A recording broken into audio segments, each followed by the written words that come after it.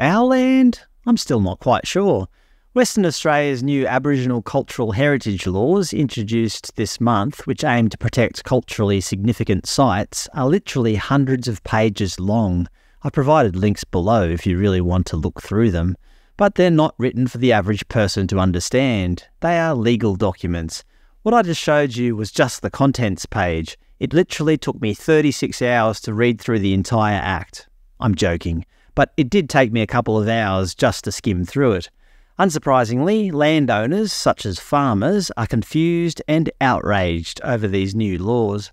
They said they're even willing to march at Parliament House in Canberra to voice their concerns.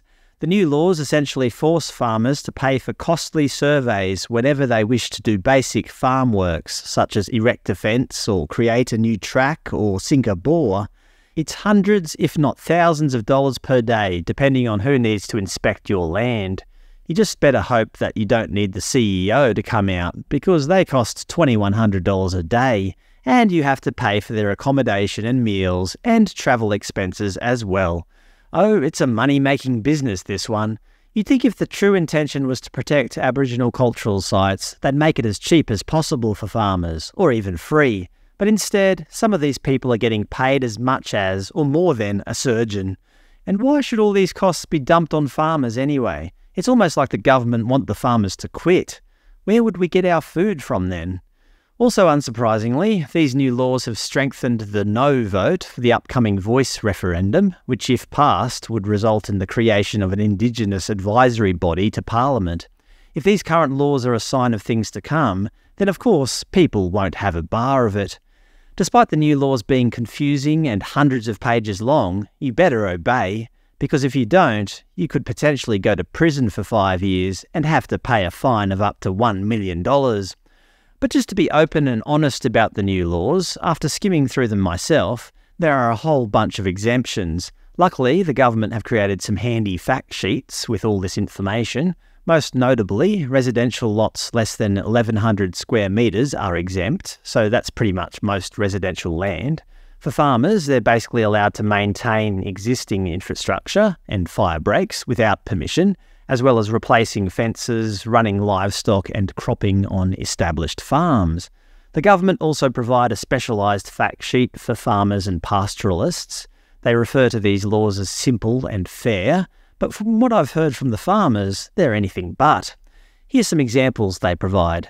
Felicity notices one of her sheep is stuck in a fence on the far side of the paddock. She drives across the paddock to get the sheep out of the fence. Is there anything Felicity needs to do under the Act? No, Felicity can tend to her sheep. Thank goodness, that would be a bit crazy if she wasn't allowed to go tend to an injured sheep. Clayton wants to create a new track through one of his paddocks, which has been used for cropping for many years. He needs to use a grader. What does Clayton need to do?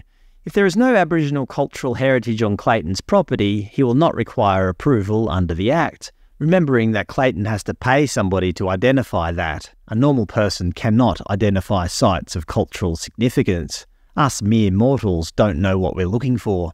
If Aboriginal cultural heritage is present, no approval would be required if the track does not require clearing. So I guess that means if clearing is required, then approval would be needed.